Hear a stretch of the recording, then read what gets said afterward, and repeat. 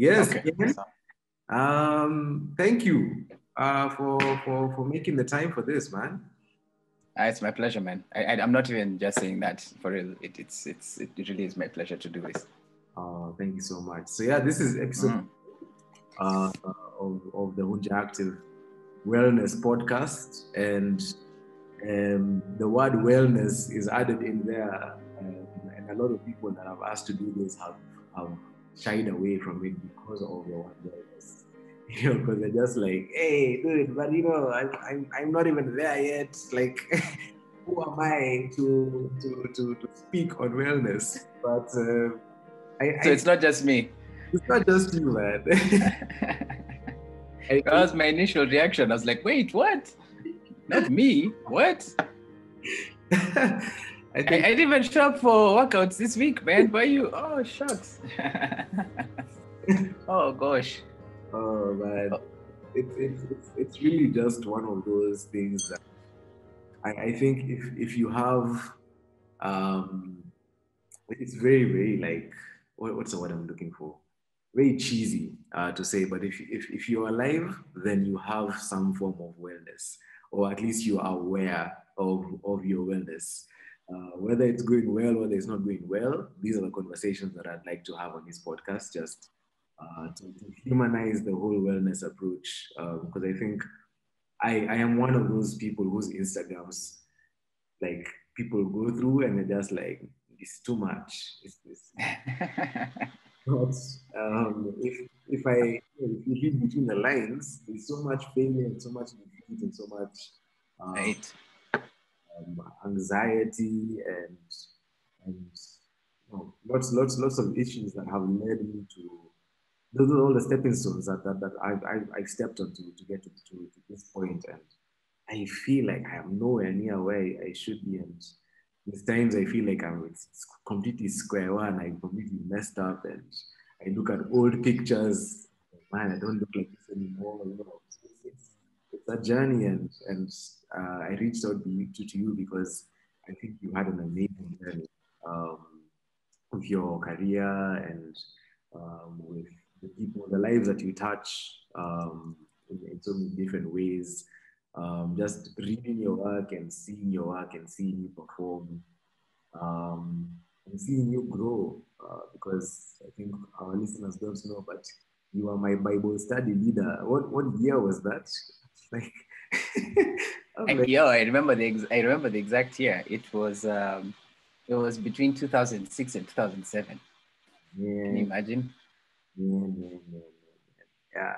So just I remember dropping you home once at Kahawa West. I think we had gone for hey man, because I was such a Jesus kid then. I remember I can't remember whether it was a concert or something, and I even did due diligence in asking permission on your behalf. And then we went for this thing, and I dropped you off at Kahawa a little late, and just to avoid you driving. I remember giving you a ride there, and then your famo was very gracious, and I was invited in for tea. Yes. And I got to hang out with your dog. Yes. That was a good time, man. A good time. This was a very good time with Jeanette and Peter, Ben. Yes. Oh man, yeah. That was a good crew of people, man. Very good crew. And look, I think we did like Bible study in the first there was an icebreaker. How was your weekend? Then we do Bible study for 20 minutes, and then for 2 hours, it's just fun time. It's just stories. Oh man. Just stories. Yeah. But yeah, I think I've known you long enough, but I think there's a period where a period of your life that I've gotten to know after the fact, like from watching like the recent talk you did for Engage, which was brilliant, by the way. That was fantastic. Hey, thank you. Thank you very much. And just our recent conversation. So it's just a conversation to hear about the man that is and why he is and what you've been through over the last couple of years. And okay. You're a client, so you're an athlete of Hunja Active, and you push yourself as much as you can within reason. And just talking about like what led you to taking care of yourself from a physical standpoint, uh, Right. and also how it's bridged into your mental health as well, so on and so forth. Right. Right. Right. Okay. Mhm. Got it. You can All just right. Let's do this, man. introduce yourself and just give people a few nuggets of who Mogash is. Yeah. Okay. First of all, thank you so much for having me. My name is Mugambi Nthiga. Um, I am a filmmaker, a storyteller. I like to uh, tell stories about the things I know, the things that I've experienced, the things that I've had other people experience, and I tell these stories through way of by way of film primarily. I started off in the ad industry. That after I got out of campus, that's really where I got into first. But then I made a transition into my my dream was to act full time. Um, it was a bit of a lofty dream. It didn't really work out as expected. But then by just chasing that little dream of being an actor in Kenya, successful actor in Kenya, in Africa, around the world, I got introduced to writing, like actually writing for the stage and for the screen. I wrote a couple of stage plays, a couple of musicals, and that led to writing for film. And then as the love for film grew, as the love for the theater stage grew, I found that I could also direct, and that's what I've been doing since. So the reason I like to say storyteller is I think the question, and I'm sure if someone asked you what you do, your question would go from the stuff that you do on the daily, but then as you continue answering, it'll grow to something bigger. It might morph into something that you exist for, or something that you've discovered that the world needs that you've got, you know. And I've only just recently discovered that a lot of my storytelling passion comes from my memories and my processing of those memories. I didn't think it was a big deal until someone pointed out, like, I don't understand how you can remember things to such detail. I mean, for instance, remembering hanging out with your family and I can't remember the dog's name, it was a very black dog. Abby, was that his name? Yeah, yeah. Yeah, yeah. Is Abby still around? I'm sorry for asking. No, no. Oh, Oh, well. I think it was Lulu. We had Happy then. Oh, Lulu. Lulu. Okay. Yeah, Yeah, small black dog who liked getting belly rubs. yeah. And you guys would rub Lulu's belly with your feet, which was very cute. And Yes. she'd turn to the side and smile. It was very nice. So I remember stuff like that to detail. And I didn't think that there was really any big deal to it. I honestly thought that this is how people processed things through memory. But then, someone said, yo, like there's something really interesting that you got there. So I realized, okay, well, if I'm able to have like a literal memory bank, like a life memory bank, then maybe I can use that for the well from which to start, like um, uh, fetching stories, Yeah. and that's what I've been doing, and then that's a really really gratifying experience. The reason I say storyteller is because it's not restricted to film, it's not restricted to the stage, it's not restricted to TV. Shout out to your T-shirt. It's also it's restricted. It's not restricted at all. Even this conversation that we're having right now is storytelling. Your life in and of itself is a story. Mine is a story itself. And I think what I'm existing to do now, as I discover, is just to amplify the more positive stories and address the more negative ones. Because behind any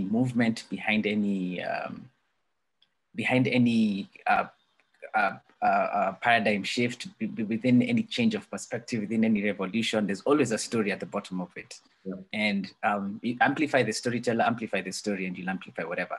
I look at the case of America right now. America is a country that has decided to exist on the basis of certain false narratives about how it was formed and about how it came into being and about what it stands for. The definition of freedom, for instance, has been just turned around because you have the wrong storytellers addressing what freedom means. Yeah. Look at the story of Kenya, and Kenya is just, if you look at our history books, for instance, what is the history that we were given about the Kenya that we live in?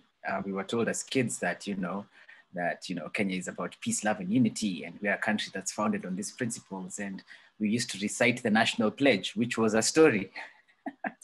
The national pledge was simply a story about how we relate with our country. We didn't know the meaning of the words, but every single Friday, we literally, by rote, like robots, recited this loyalty pledge. Little tiny innocent kids who had no idea what the hell they were saying were telling a story of the loyalty to their country, no matter what, If that you went through as Kenyan kids. Yeah, exactly. It's true. I would never have realized until a few people started to point it out and say, man, we had some really, like some really theatrically traumatic upbringings. And I'm like, really? Come on, I'm fine. Like, what every Kenyan says, me, I turned out fine. And you're like, I know you did not. That thing me, I turned out fine. Hey, man.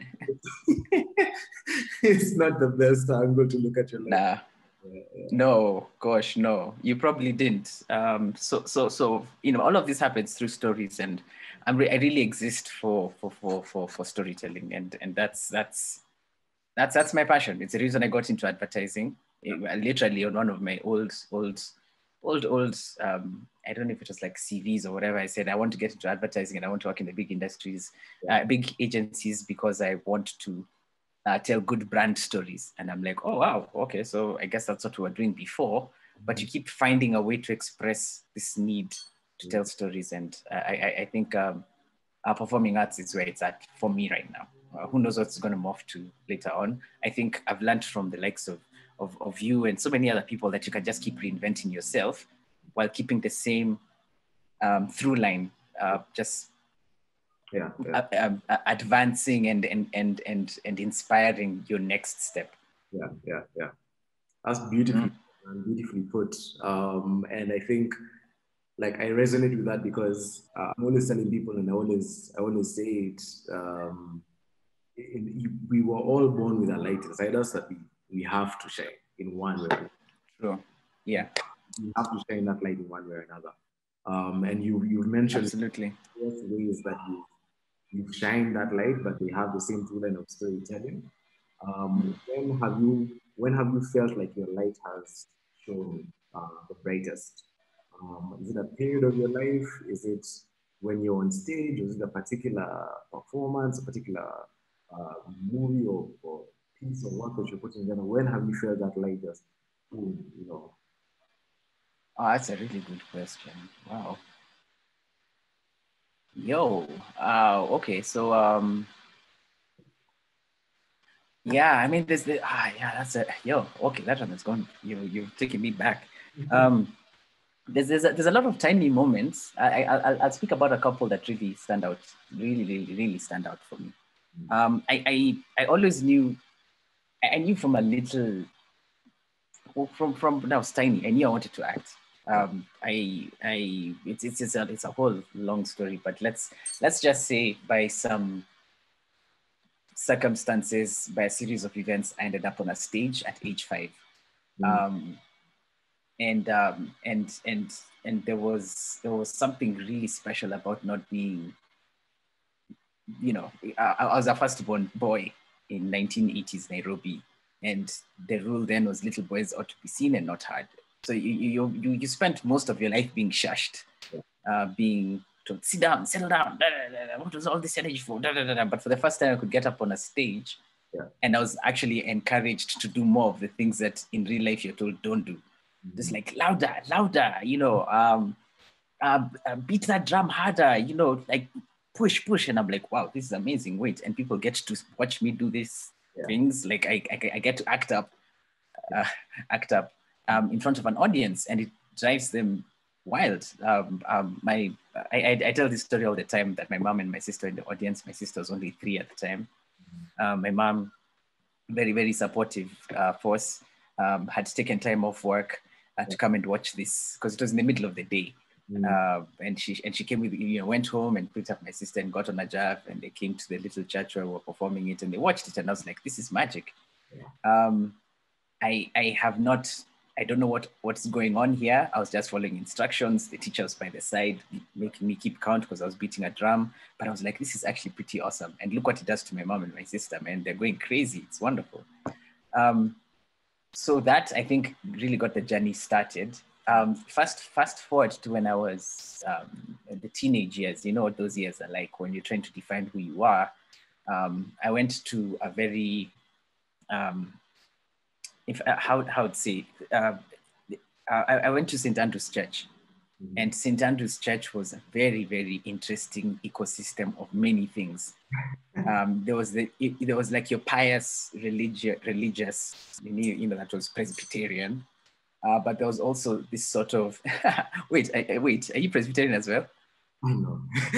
Oh, right, okay. Because I'd be like, yo, there's some special things that go on there, man. Yeah. Like we're not exactly Catholic, but there's a sort of like piety and routine that we have, that they have, that you sort of got into pretty early.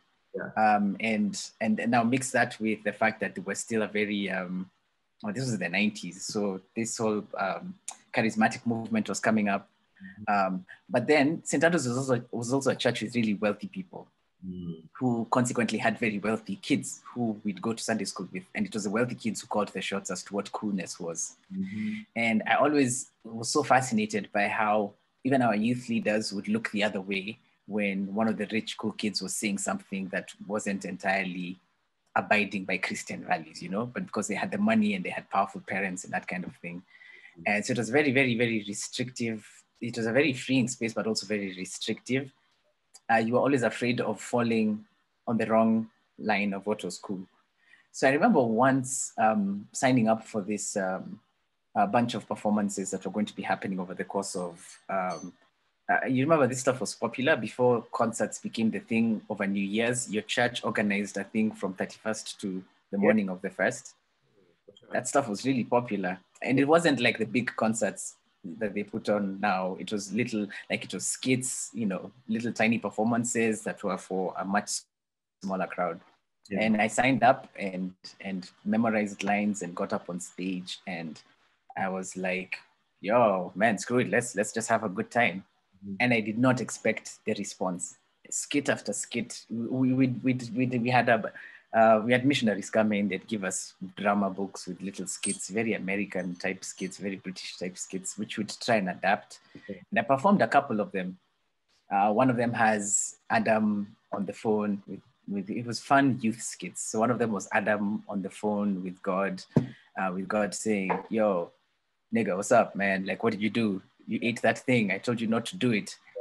Yeah. And Adam starts making excuses, and then he hangs up on God, and God's voice is still there. And he's like, yo, I just hung up on you, man. What's up? It's plays like those. Yeah. But I had such a good time. Dude, man, I never felt so at home.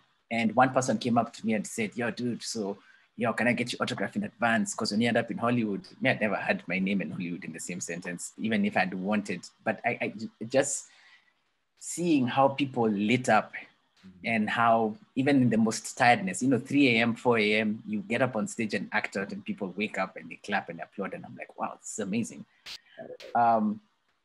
Really tiny moments, but they sort of lead you in the right direction. And that's when I felt like there's a light. This light is really shining and it exists for something bigger than myself. Yes.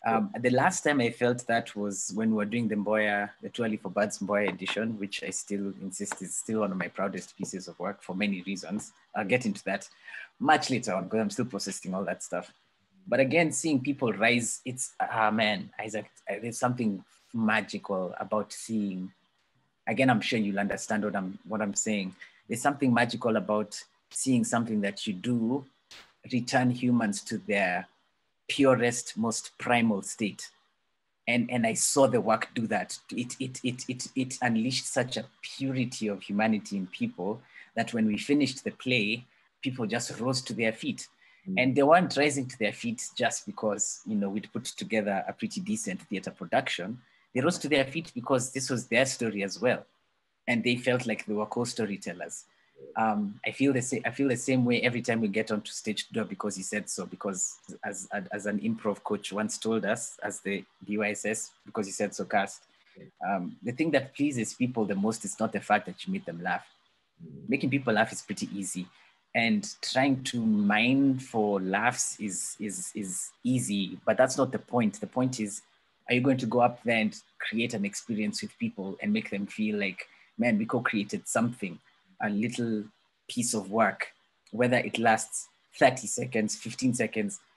Heck, some jokes on BOSS have lasted like all of 5 seconds, and the crowd is like passing out. Yeah, like it's amazing.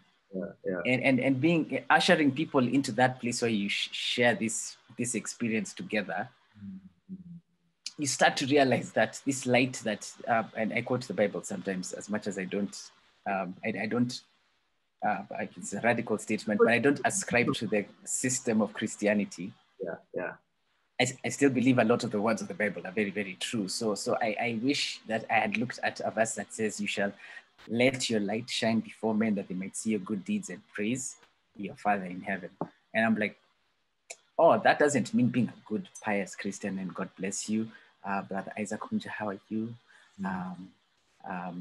How is Sister Umi, your dog? No, it's none of that stuff. It's all about like that thing that was put inside you. Are you gonna stoke that fire, and are you just gonna let it burn and present it to people so that their own fire can burn? The reason they're praising your Father in heaven is not that you're they look at the things you do and think, oh my God, you're such an awesome person. It's like, oh my God, look at that light that's lighting me up as well. Isn't this just an amazing thing that we have this light that exists in us that we can share with each other? Which is why I love your question.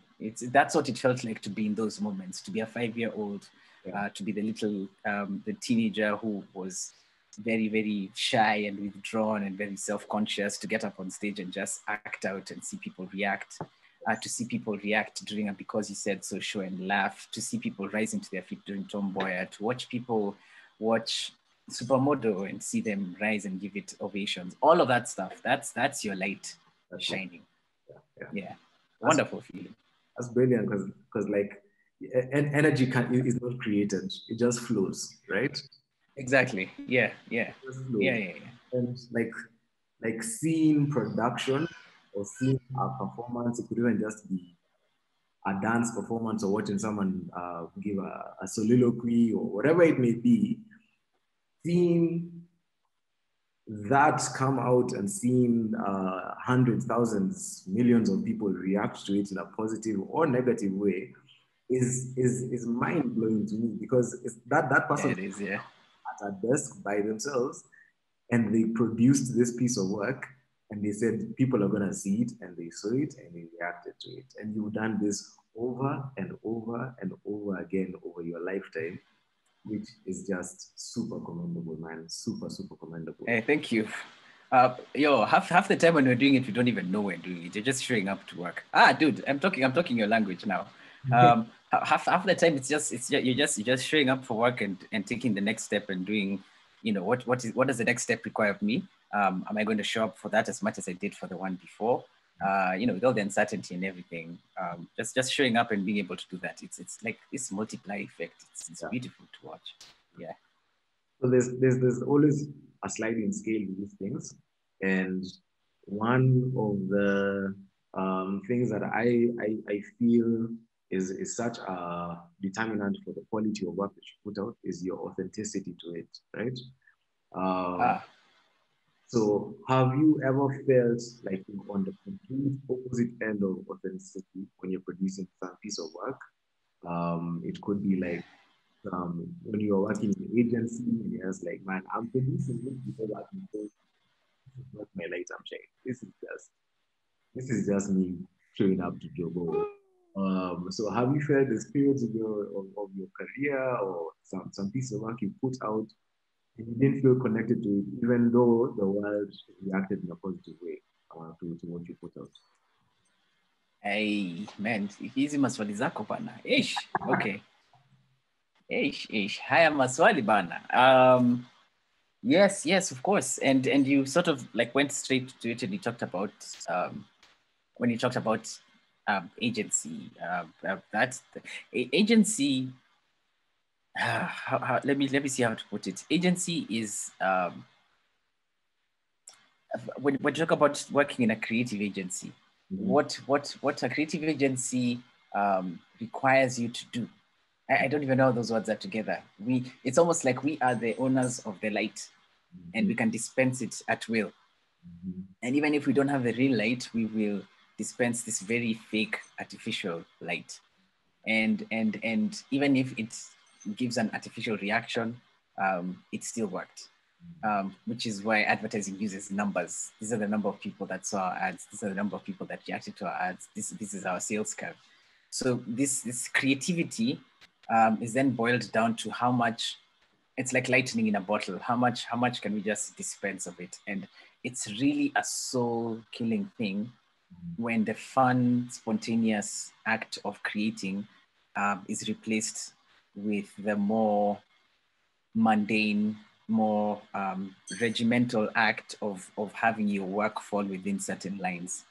Now, this is not to slam creatives. This is not to slam advertising. Advertising does fulfill a certain function. But I think, and my sort of like come to Black Jesus moment during, hey, I just came up with that. Come Yeah. to Black Jesus. Hey, thank you.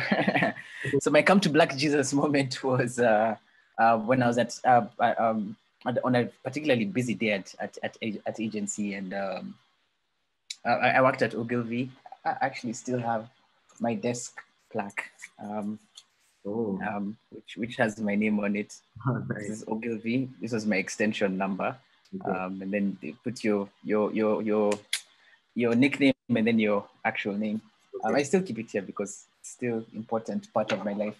But literally, I was sat at my desk and everyone was going crazy over this commercial that was supposed to run the next day. And if you've watched Face Off, one of the most popular scenes in Face Off is when this kid is in the middle of a shootout and he has his headphones on and he's listening to Somewhere Over the Rainbow and watching people just get massacred around him. Yo, the 90s were a whole other lifetime, man. Yeah. You could put that in a movie, man. Yeah. You could watch a kid literally watching people die, and everything is fine because he's listening to Somewhere Over the Rainbow by his headphones. Yeah.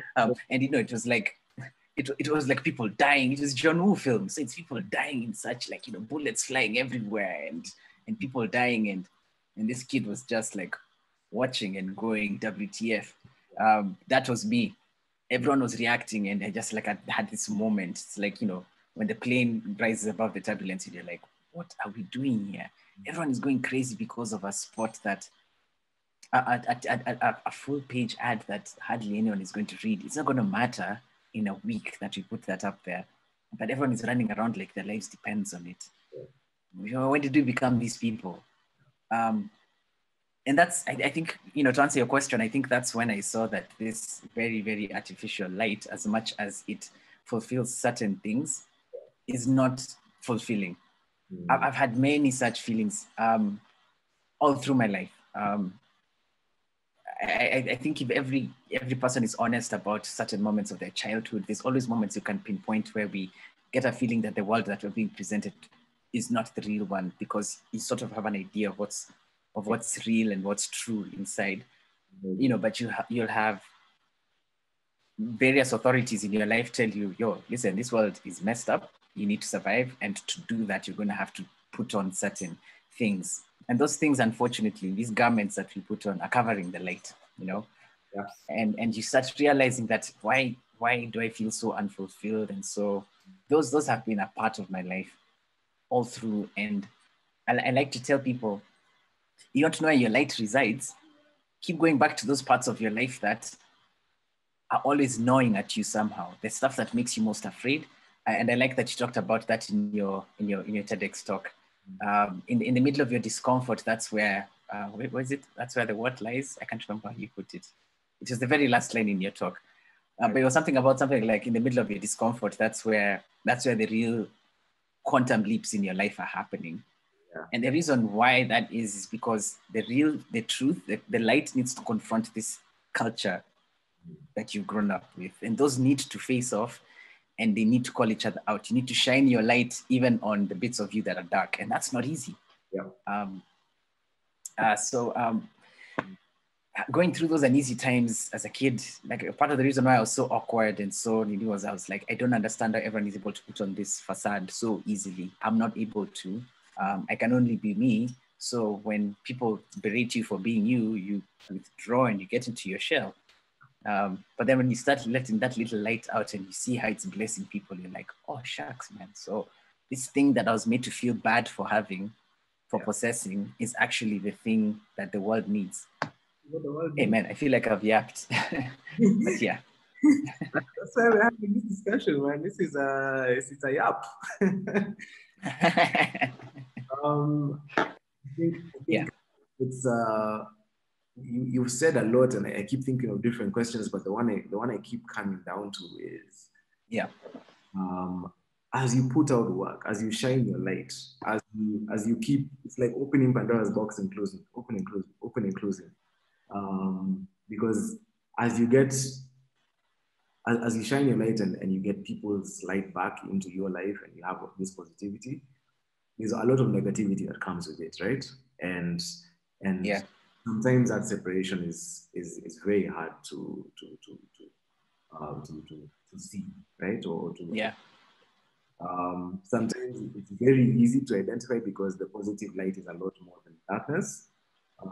Just 3 or 4 people that didn't like what you put out or thought you could have done it in this way, when I bet in a better way.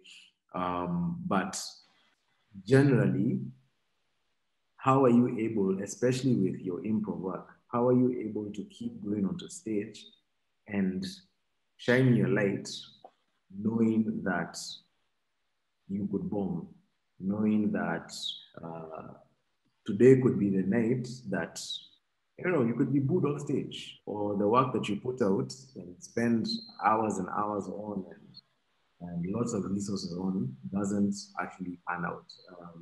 I was listening to Bill Burr. You know Bill Burr, the comedian? Yep. Yeah. And he was talking about if you're in a career that is whose success is determined on people's reaction to what you put out, then it is one of those careers that just is full of anxiety. So how do you deal with that? Because you're not an accountant, you're not you're not an auditor. You have to put yourself out there constantly. Yeah. Yeah. Yeah. Also, another awesome question, man. I like that you brought up BYSS because that's where the answer is.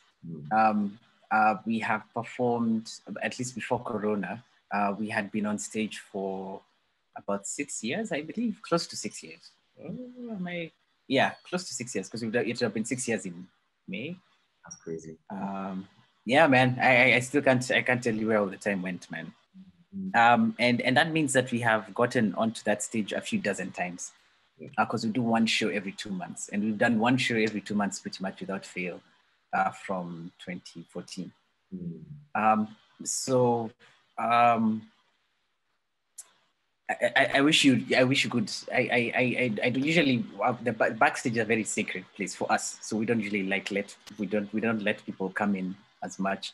If we have crew that need to be miking us or that need to be checking, do you need this, we allow them in. But usually when they'll come into the room, they'll know there's a vibe.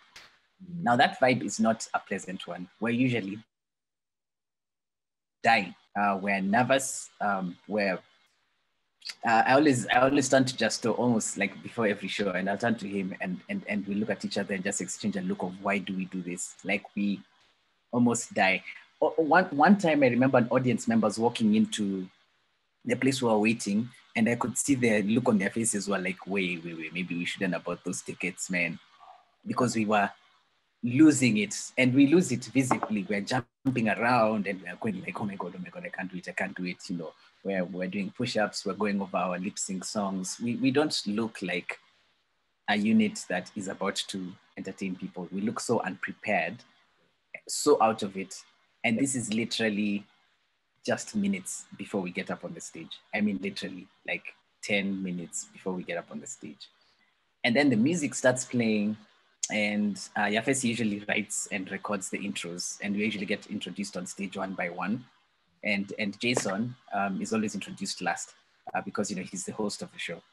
And I can't ever tell you that we're making the walk to the stage thinking, I'm ready, I've got this. Never, ever, ever, ever, ever. even by the time we're getting into our second or third segment, we still don't feel ready. We still don't feel like we're able to do this. The thing that's required really is just for us to be there and put yourself in a position where the process needs to happen. Just put yourself in the position where this process begins, and leave that to whatever larger force exists outside of us. Dude, I'm going to quote the Bible again. Man, I don't even know how this happens. But then there's a passage that I really like, where Jesus talks about, and apparently when I was reading about this, a lot of people talk about, when you put the parable of the sower in context, you put the parable of the sower in context by saying that the larger context to that story is, yes, the seeds are going to fall in different places. Some are going to get eaten up by birds. Some are going to sprout and get choked up. Some are going to land on the good fertile soil. Some are going to get trampled or something. I can't remember. But the thing is, regardless of where that seed falls, it still possesses in it the power to sprout, regardless. Regardless of it.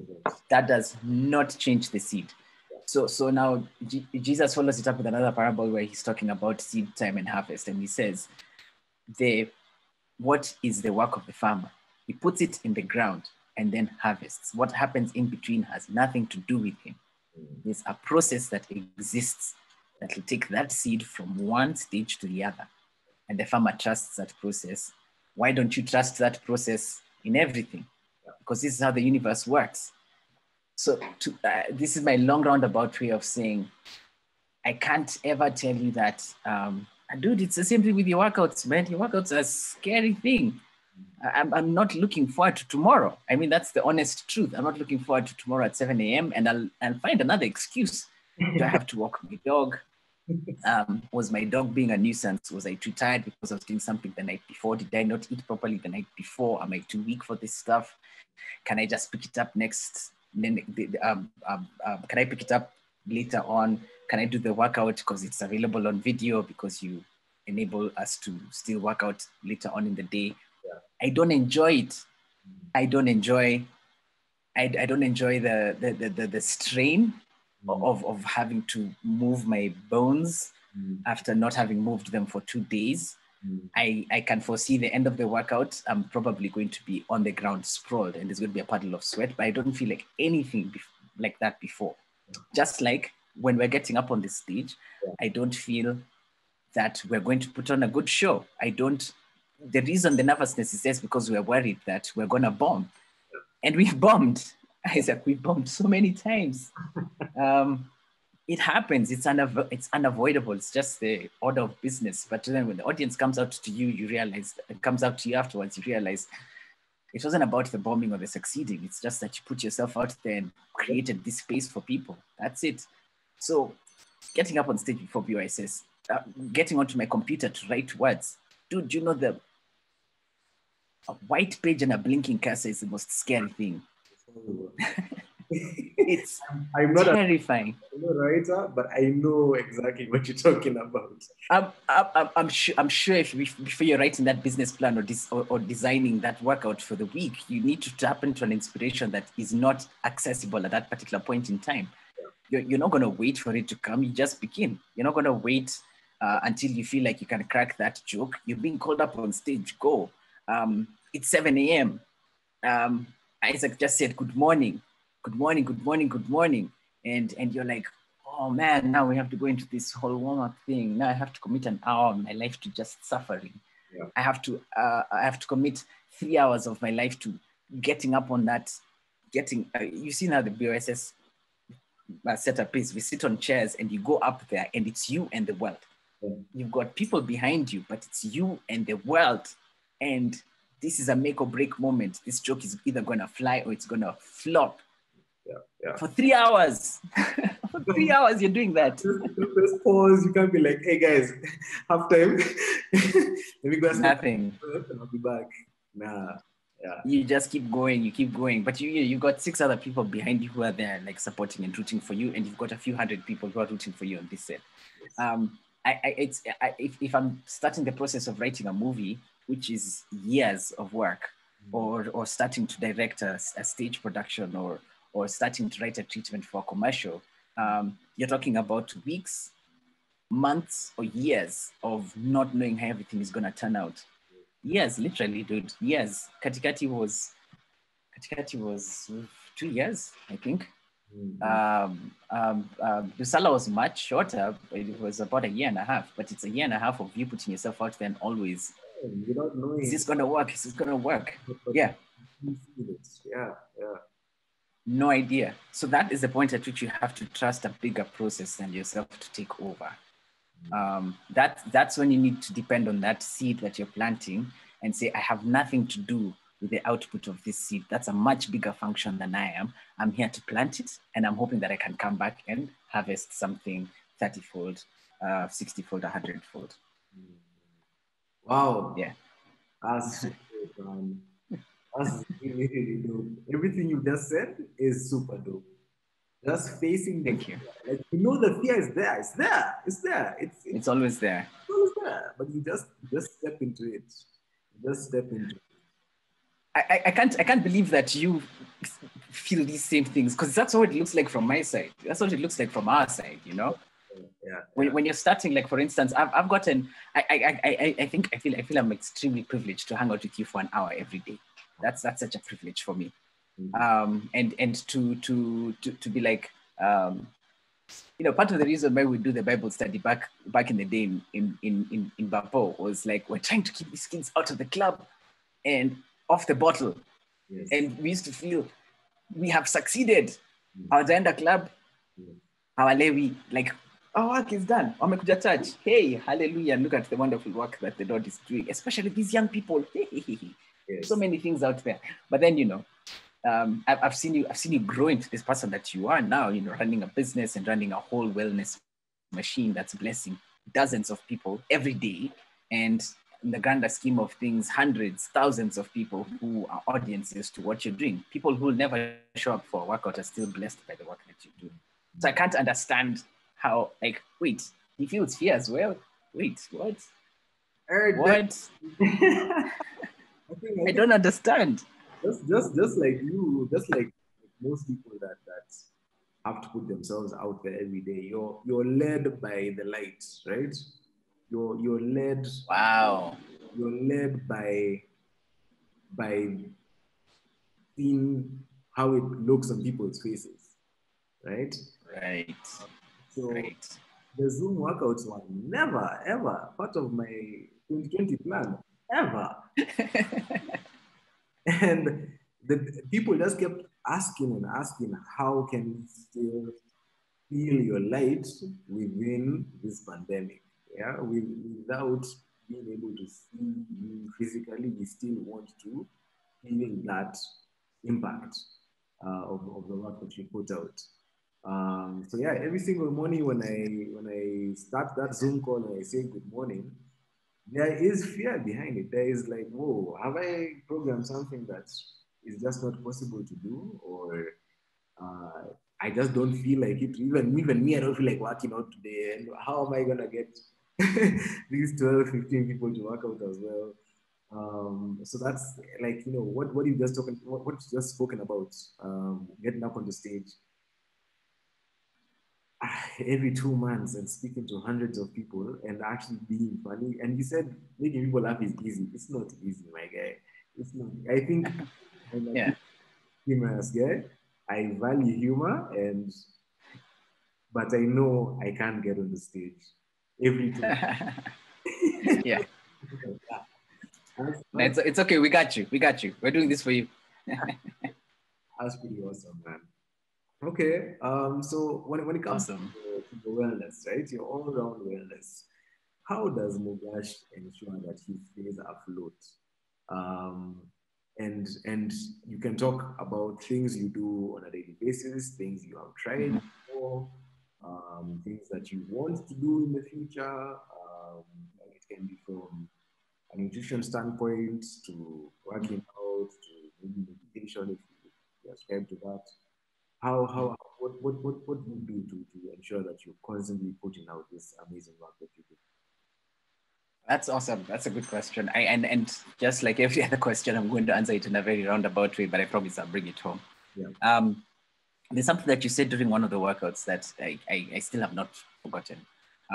Again, growing up, 1980s, 1990s, 2000, Kenya, growing up under a certain political system, a certain societal, cultural system, a certain economic system, and a certain religious system. I think it's those four things that sort of shaped who we are. Education, religion, society, culture, and politics. So and to some extent, entertainment. Wait, how can I forget what it is that I do? To some extent, entertainment. So all of these things, to some extent, give you certain ideas about how the world works. And if there's one thing, if there's one word that really scares me to this day, it's the word discipline. And because the word discipline has such negative connotations to it. I remember going to high school, I went to Changes, Lenana School, and I'd come from a private Catholic school. All the stuff that I was going to experience in high school at that point was the stuff that you saw on TV or with cousins that went to public schools and they'd say things, or neighbors. And, you know, and my definition of discipline in a Catholic school and the definition of discipline in a national public school, very, very different. Discipline in national public school was show up to class late, utachapwa. Do this, that, or the other late, utachapwa. That's the thing of discipline. So discipline was authoritarian. It was your butt is stinging because you've been chapwad 3 times, like you've been caned 3 times. Yeah, we got caned a lot, man. Wow. Hey, mazi. Shule tulikuwa tunachapwa kama mbuzi, which was crazy.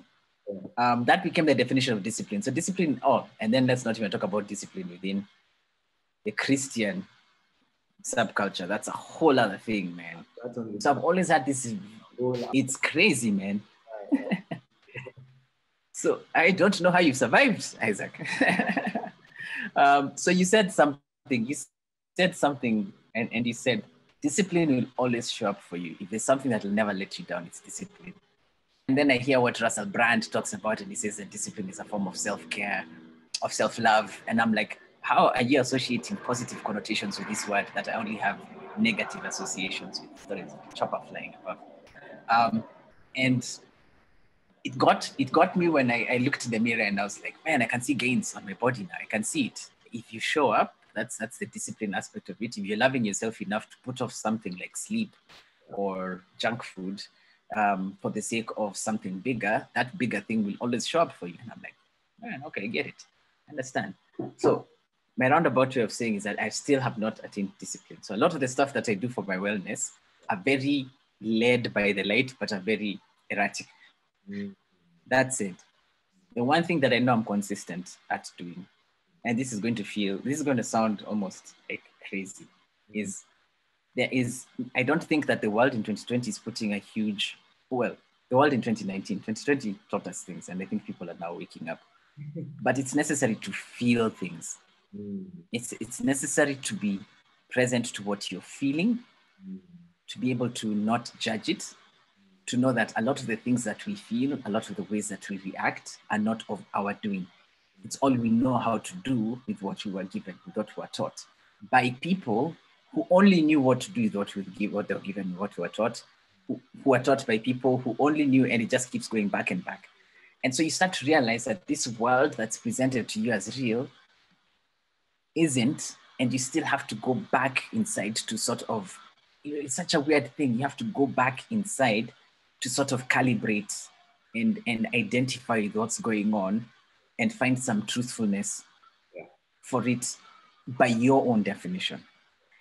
That is not easy work, Isaac. It requires someone to be present. It requires for you to confront ugly things. It requires for you to question yourself and be comfortable with the questioning. It requires you to start a journey whose ending you don't know.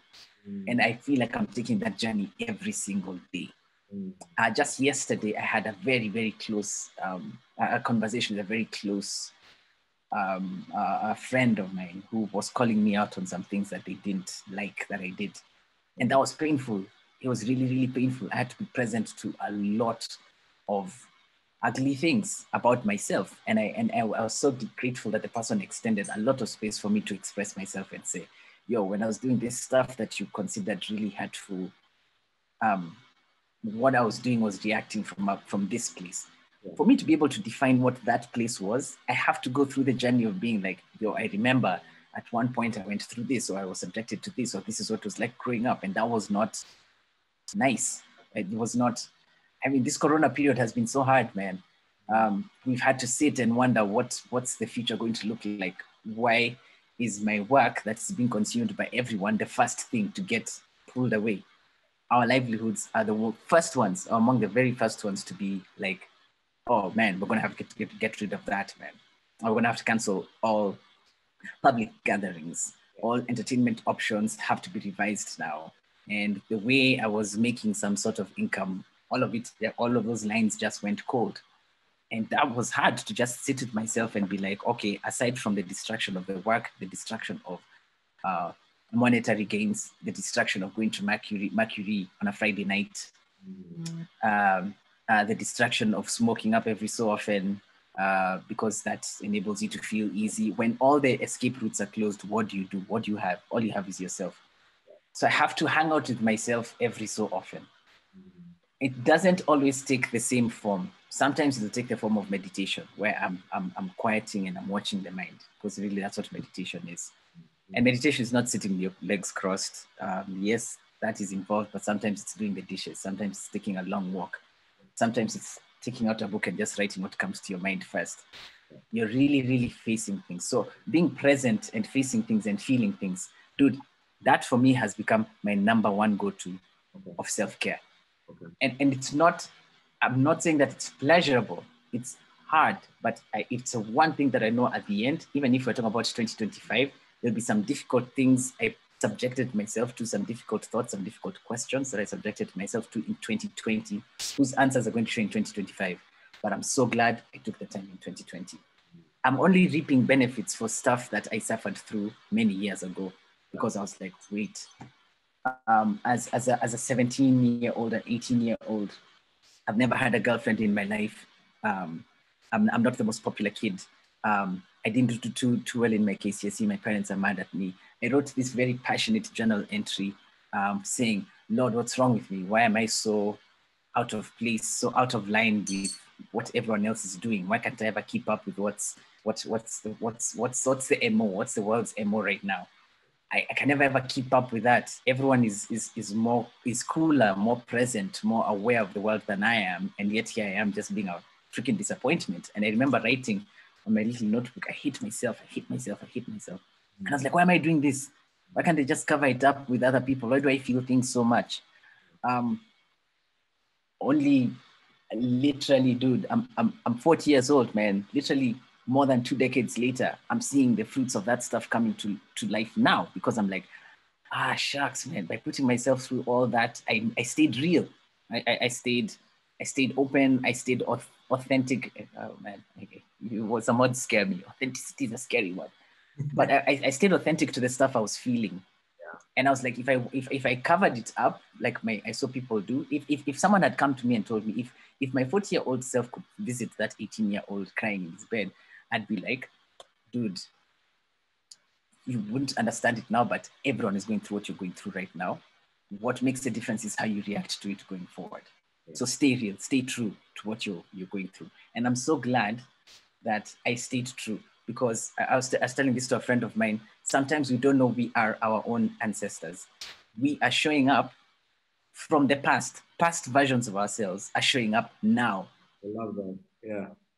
And showing, I might get a bit emotional saying this, because those were hard times. I was trying to figure out the world and being like, why am I going through all this?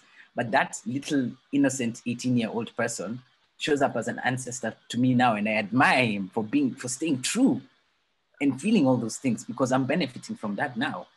So I would say that I'm not sure if it's a sensible answer, but my very first meaning of wellness is you can't fight the demons. You have to invite them in and sit with them and look at them and be like, yo, so what do we do now? That's my number one thing. Now, everything else stems from that. If it becomes overwhelming, I might need to work out. I might need to eat well. I need to hydrate. I need to moisturize. I'll meditate as much as I can. I'll journal. Now, all of this stuff are just the day-to-day things, but all of it is coming down to the thing: how do we stay true? It's a battle for your soul. How do you keep your soul alive? I don't think souls die. Just like you said, energy doesn't die. It's just transferred. It's not neither destroyed nor created. But how do you keep yourself a receptacle for creation to just keep happening rather than destruction? Hey, yo, I'm gonna write that down. But yes, that's my self-care. That's my self-care routine. I hope I answered your question. I think that should be everyone's, like, a lot of your wellness should be rooted in that, because I think Yeah. so I speak to a lot of people about wellness just by virtue of what I do, and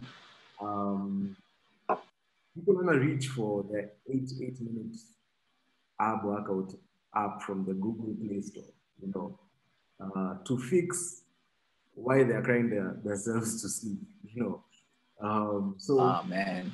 what would you tell someone, or if you would write a BuzzFeed article, right? Super diluted, step by step, or like 5 ways to look good, to watch your mind as um, would it be journaling? Would it be speaking to someone? Would it be not? Because I feel like, especially in this Nairobi scene, we live in a society where people are running away from stuff constantly. Really? They are True. not themselves. So how what would you tell someone that they actually want to slow down? They want to stop. Like as you say, 2020 has forced everyone to stop. But there are still people that are still running within their small little cocoons. They're still ordering their global drinks and having their own little mercuries within their home, running from whatever they're feeling. So what would you tell someone? How do you get someone to stop and actually be consistent in feeling? Because that's just standing there and just receiving all those bullets every single day, or at least 1 hour a day is very hard. So I know my question might make sense, but I hope we can answer that. No, it does. It does. It does. It makes all the sense. It makes all the sense. It makes all the sense. All of it. All of it. All of it. I'm every so often I'm given the opportunity to like train people, to coach people in public speaking, improv, and I love that at the beginning of the class everyone thinks that they know what they are up for, and they think that we're going to do. This is how you speak louder. This is how you this is how you gain confidence, thinking that you're going to give them a one size fits all. Yeah. It's equivalent to the 8-minute Google Play, Nini. They think that they're coming for the 8-minute Google Play fix. Yeah. And once I was sitting in for a writing workshop, and the first thing that we did, the very first thing that we did, the person asked us to write 3 short stories. And one of those 3 short stories was one of the earliest memories. And I wrote it down, and it was like probably 1 paragraph long, and it was a story about how when I was in kindergarten, in kindergarten, nursery school, I one-upped the bigger kid who could. There's this one kid, I even remember his name. I'm telling you, like I have a weird memory, man. I know we're even friends on Facebook, but this dude was the Otero. This guy was the Otero, like he was the Makmende. He was like the guy. He was bigger than all of us. He grew faster. He was very, very smart. And when for break time, because it was a really nice school, we were given like little cups of tea at break time. So you drank your tea, and the tea was warm. It wasn't hot, but sometimes it was a little bit too hot, and you couldn't down it. So we always knew, give your tea to Norbert. Oh, that's his name. Oh, I outed him. And like, give your tea to him, and he'll finish it up for you, because he was always finished it first, and that became sort of his thing. Like, I'll finish your tea. And one time, I finished my tea before him, and someone gave me their tea because they couldn't finish. And I was like, what? And then I went and sort of sat next to him and I wanted a reaction. And he turned to me and said, I'm not your friend. And I was like, I am the man. I am the man. I'm the man. I got him. I got under his skin. I got him. So I wrote that story and I read it out and people were like, yo, that's a cool story. I'm like, really? Okay, cool. I guess it's a good story. But then it's that whole process started me into going into a lot of childhood memories, and it took me to good places and took me to dark places. Yeah. So the first thing I'll ask people is I'll tell them, write your earliest childhood memory, write a paragraph, whatever. And people will always say, I don't remember, I don't have a good memory. And I'll tell them, sit with it, even if it's like just a little tiny nugget of a thing. You can't remember the place, you can't remember the time, you can remember a feeling. Those you can always lean on those. You remember a feeling. Do that. And they'll write it, and then I'll tell them, okay, look at that feeling, look at that memory. And I can bet you with enough time, give yourself enough time, you'll realize that memory that you wrote that you could access easily in the course of 15 minutes becomes a sort of beacon, like a bit of a path to even more memories, earlier memories. Mm-hmm. And I keep telling them, it's very likely that memory is going to be a painful one. Mm. Because we learn as kids, we're so in the moment, we don't have to keep a bank of memories. But the moment your brain starts recording things, it's recording it because safety. You've just done something that you have messed up so spectacularly that the people on your side, whether it's your parental figures, whether it's a person taking care of you at that point, whether it's siblings, whether it's friends, are going to, whether it's teachers, are going to berate you so strongly that you'll be like, I can never do this again. Never. And that's really where the process of your socialization begins, because you extend your life to staying safe and never feeling that feeling again. I tell people, go back to that place and you will start to discover why you exist. Because that is tied to your purpose. It's tied to your purpose. The reason why someone said or did something that was so hurtful to the core of who you were was because they stood in the way of that thing. And your socialization was about keeping that thing quiet and keeping it. Let's keep it under wraps just so that we can survive. If you find that thing, you've taken the first steps to finding your purpose. And if I was to write a BuzzFeed article, I'd be like, keep going back to the stuff that gives you so much pain, so much discomfort, so much unease, so much questioning of yourself, because somewhere in that mark, somewhere in that matope, takataka, matogodhandio, somewhere in that sewage, there's like a little gem of who you really are. It's just through no fault of your own, you've had to bury it under so many things because someone who probably had the best interests for you had to put you in line because they saw the world ahead of you and thought, you're not going to survive if you do this thing. Or you might have caught someone on a bad day, you might have pissed someone off, you might have caught someone who was going through their own thing, and your rambunctious, real, unfettered, untethered, unleashed life was so not in keeping with what they were going through at that point that they said, you will never be this person again. And they probably argued it out of you or beat it out of you, whatever. This is the reality of all our lives. And I'll be like, keep going back to that thing. And dude, I can't stop referring to your TEDx talk because that's what I got out of what you said. Because I think towards the end you said, yeah, I've done a triathlon, I've jumped off a plane, I've bungee jumped, I've done all these things, I've started a business, I'm on a fitness journey. But the thing that has shown up all the time is I've always had to face a discomfort of some sort to go to the next thing. And my BuzzFeed article is from a place of love, from a place of full acceptance. Do whatever it is that you can to get to that point where you will face that thing and accept who that person was and who that person stopped being because of the person that you are today. The things that you had to put in your own way to survive. It's fine. You were doing the best that you could. If you can approach yourself with all the compassion, all the self-love, every single safe space that you can create for yourself, do it. And then you'll start to see your light come out. And no one is going to stop it. Like light, that's how light is. That's how light is. again, quoting the Bible, this is no light puts up a light and puts it under a bushel. They turn on that light and they put it somewhere all can see it. That's the nature of light. Once you found your light, you and the people around you will now start doing things where that light will just keep shining and shining and shining. That's how it goes. That's my BuzzFeed article. Again, I'm not sure it makes sense, but it makes all the that's sense. And that's it.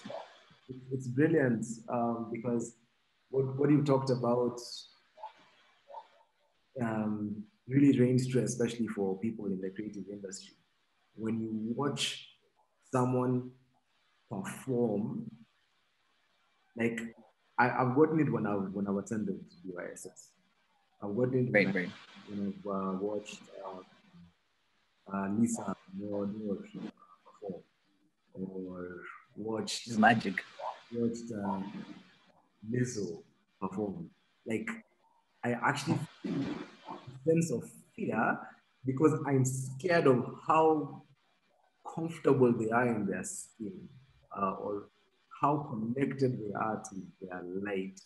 Like there's no separation. There's a complete Right. overlap who they are and why they are put on this planet. When you meet someone like that, Right. you can feel it. It's so. I'm not getting good.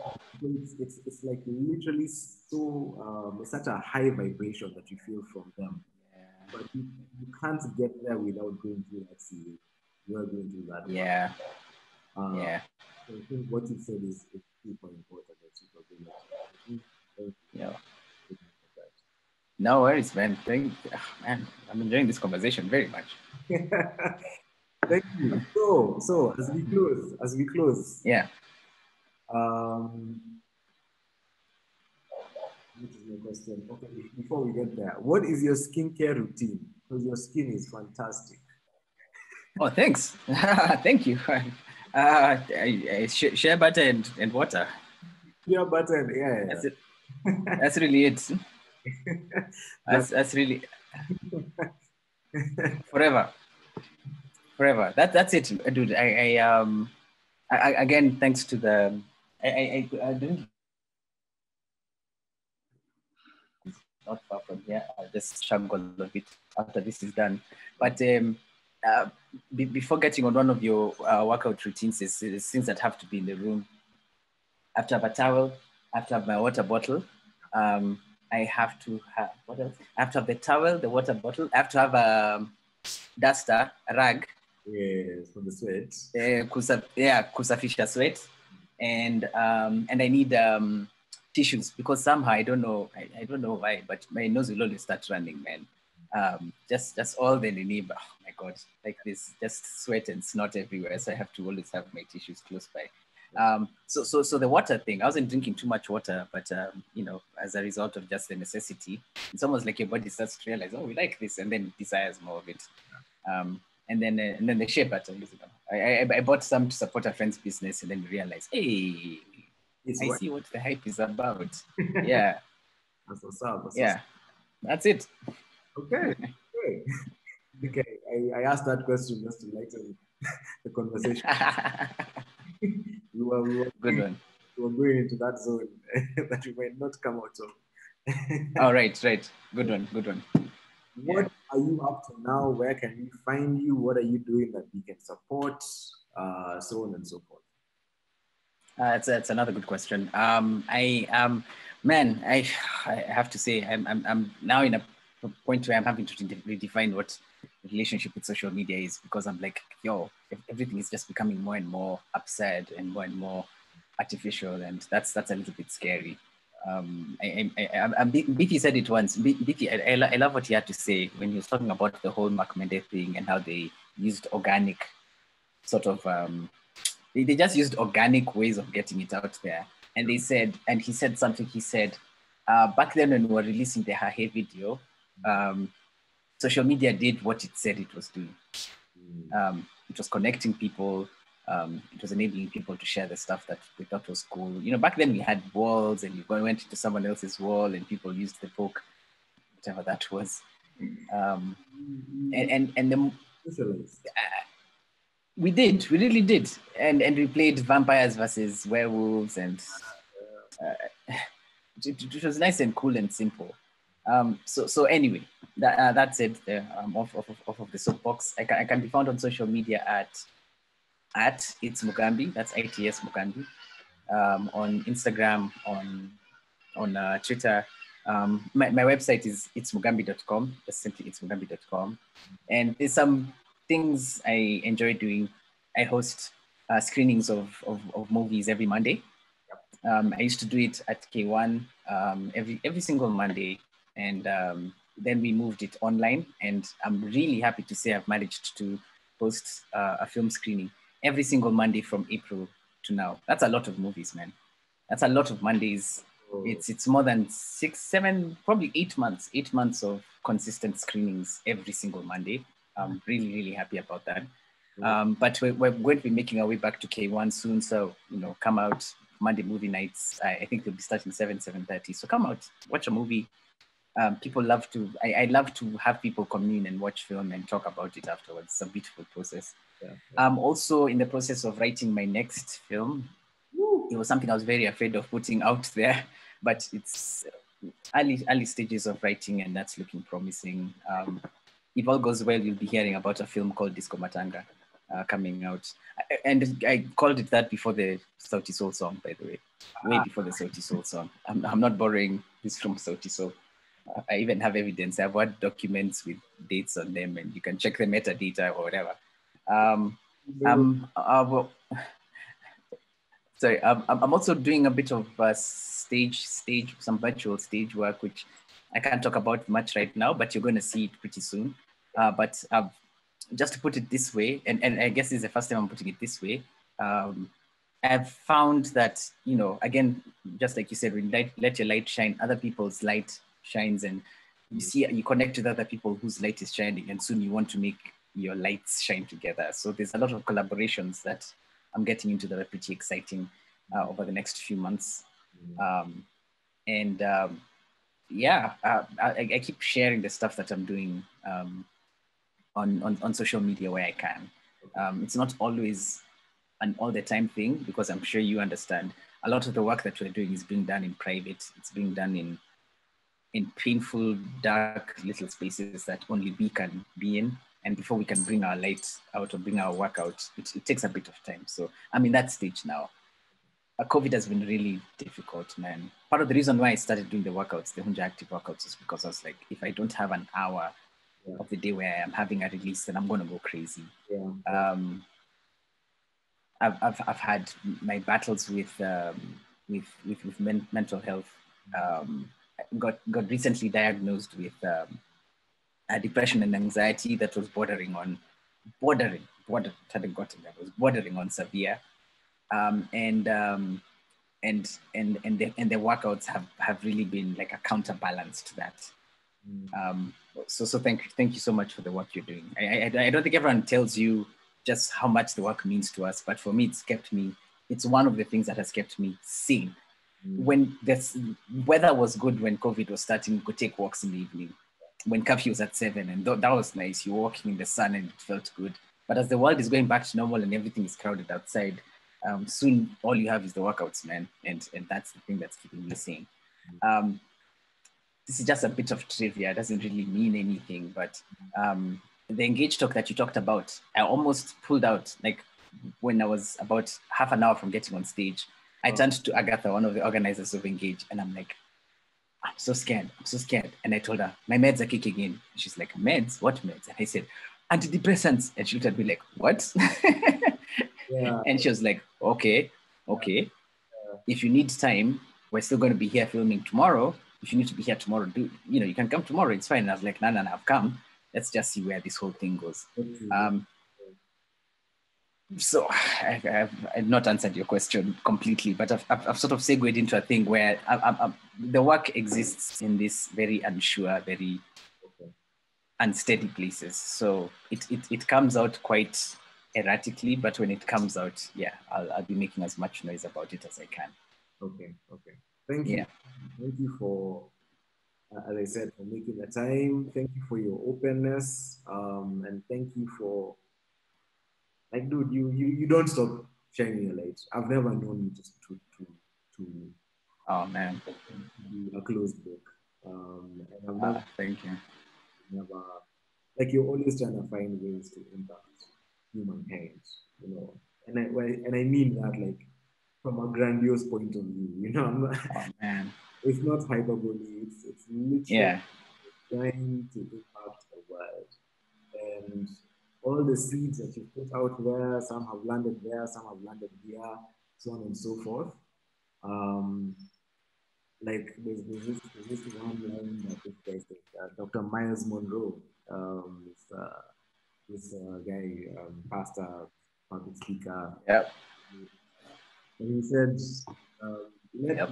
let your seed be not only grow into a tree, but a forest. And I really believe when it's all said and done, my guy, you're going to be a forest. And Oh man. I'm going to be a forest because I met you, and so on and so forth. And the world is going to really, the world is grateful for your presence. So please continue doing Yeah. that. And keep showing up. Keep showing up. I can't wait to see all the work that you put out this year and the year after. Um, and continue collaborating because I think the work that you guys have done, as in like the things that you've done in the last 10 years, my guy, it's ridiculous. they have It's crazy, man. they have shaped like the entertainment culture in our country. And you've seen the world because of that, and the world has seen you. So continue doing what you're doing. Keep us Hey, thank you, man. Thank you so much. Man, I really appreciate that. That's beautiful. Thank you so much. Man. This has been fun. Thank you so much for having me. This has really been delightful. Yeah, yeah. Thank you. And show up tomorrow morning. It'll be a great workout. I will. Oh man, I will. Oh gosh, let the record state that it's still a struggle every single time. But yes, yes, yes. Yes, Ah yes. man, you've said so many meaningful things. So I'm really I'm fired up. It's going to finish in about that feeling is finish in about half an hour, but still, I'll be there showing up. Yeah, yeah. That's what's Yeah. up. Hi, man. All right, Joe. Close it here. I'll